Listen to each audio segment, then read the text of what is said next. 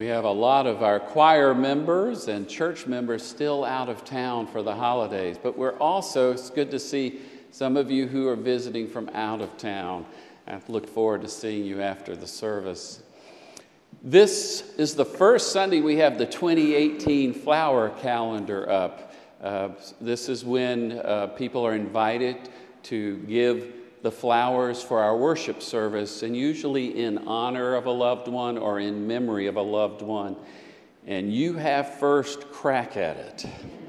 You being here on New Year's Eve. The flower calendar is blank right now. It's over in the narthex, I believe, on the wall as you're about to go out into the courtyard. So take advantage of this day. If you have a favorite day you want to remember, somebody whose birthday it was, they're $60 for both arrangements. You have the option of taking them both or leaving one or leaving both.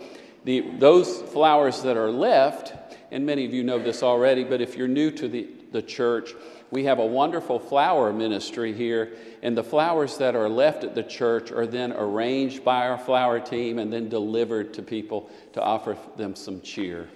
Usually we send them to people who are sick or who are bereaved, or maybe they're celebrating something wonderful like a birthday or anniversary.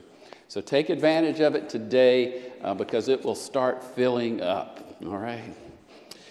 This Tuesday at 6:30, it'll be the time to put our Christmas decorations back up.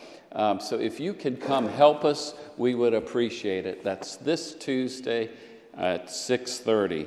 And then as Preston mentioned, we do have a new member class at the end of January. The last two Sundays in January, we have classes 3 times a year, so it's about one of those times right now. If you would like to participate, just email me or call Candace or Claudette at the church office.